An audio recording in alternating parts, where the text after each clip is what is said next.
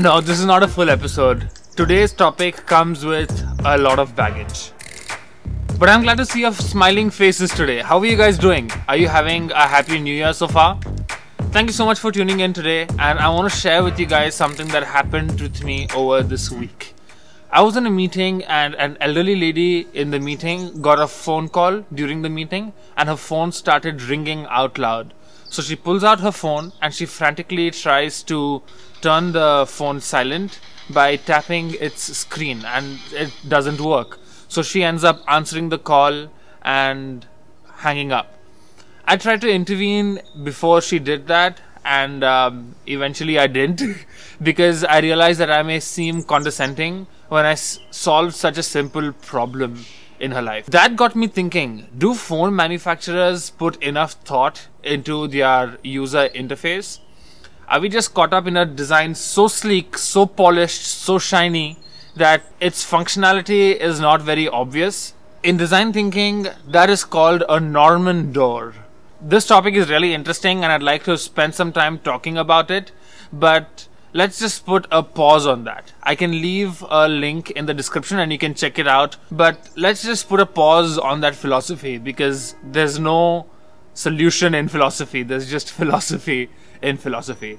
I've checked out the top phone makers today, Android and obviously Apple makes iPhones. This method works for all these phones. When you're getting a call in the middle of a meeting and you forgot to put it on silent and it's ringing like a cuckoo clock, all you need to do is hit the volume button.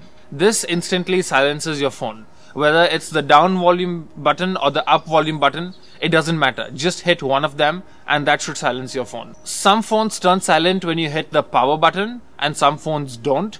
So if you have somebody else's phone on the table that's ringing and you want it to silence itself, then just press the volume button and that should solve it.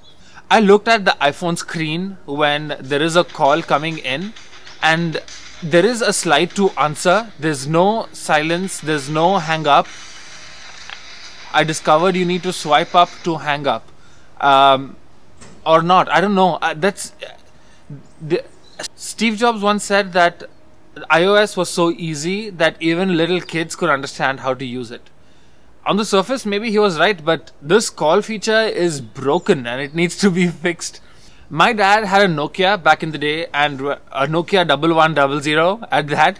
And when he received a call, I remember there was a receive call button, hang up button, and even a silence button. Where is that functionality today? It's just hidden away and no one knows where it is.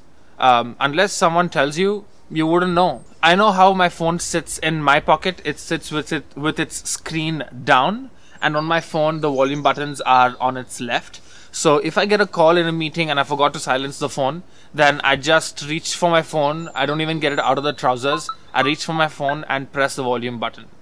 If you guys use an iPhone or some Android phones which have this slider, consider using it. That's it for this video, guys. If you didn't know how to do that, I know this video was helpful for you guys. Let me know that it helped you by giving me a like. Take care of yourselves. I hope you had a nice Christmas and a happy new year. I'll see you guys next week in the same place. Until then, keep learning.